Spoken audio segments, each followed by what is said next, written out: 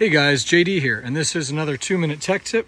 And today I'm looking at the OEM Kawasaki rack once again, and I wanted to show you a little hardware upgrade that I've done here. So you can see I've got all these 316 stainless wing nuts. So this came with nylon lock nuts, and they were great, very secure, but the rack, you needed a socket to remove it. So I wanted to be able to do this on the fly. So I purchased these number 10 lock washers, and I purchased these number 10 fine thread stainless steel wing nuts. So there you go.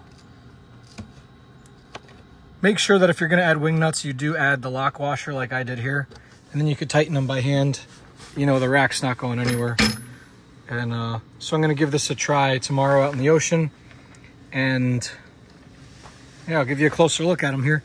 You could get these at your local hardware store. If you enjoyed this video, remember to hit that like button and subscribe for more Kawasaki content, only on JD's Waterworld.